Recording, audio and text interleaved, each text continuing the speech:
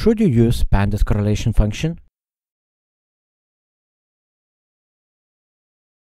What is correlation? Correlation is defined as the association between two random variables.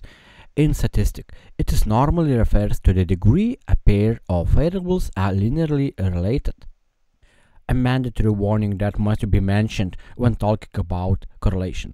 Correlation does not imply causation. You would often find yourself using correlation during exploratory data analysis.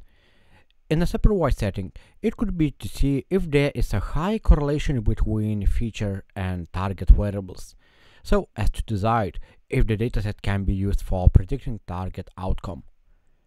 In an unsupervised setting, you might be using it to see if there are features that have high correlation between themselves. Such correlation could point to redundant features, which you may want to remove. Most folks new to data science would find themselves using the pandas built-in correlation function. It is a pandas.dataframe.corr as shown it here. If you look at the documentation for the function, by design it has a minimal configuration. It allows you to change the method by which you calculate correlation. For example, it provides pearson, spearman, kendall methods of calculating correlation. Here there are articles which you can read more about these methods. Correlation is only half the story. When we talk about a correlation between variables, what we ideally want to measure is the correlation between variables in the entire population. However, most data scientists work with a sample of data.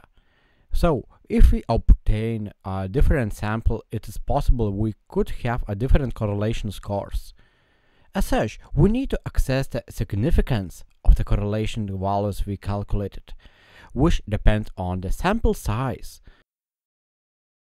For the theoretical formulation of the significant test, check this article right here.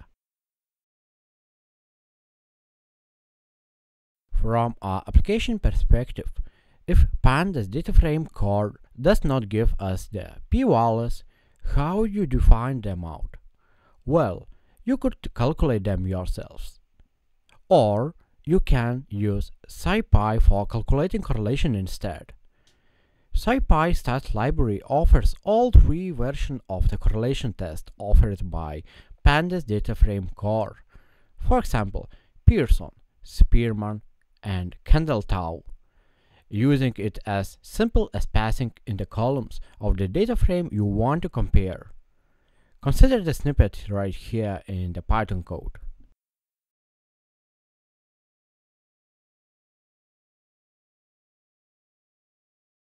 From this output, we can see the p-values and hence know how significant the correlations are.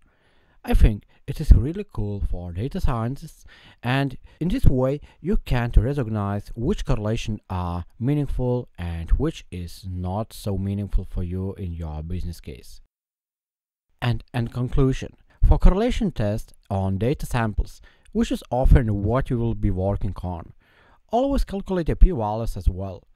As such, when working with sample data, go to the Scipy start over the pandas.dataframe.corr.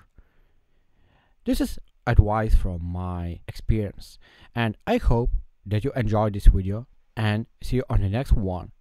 Bye bye.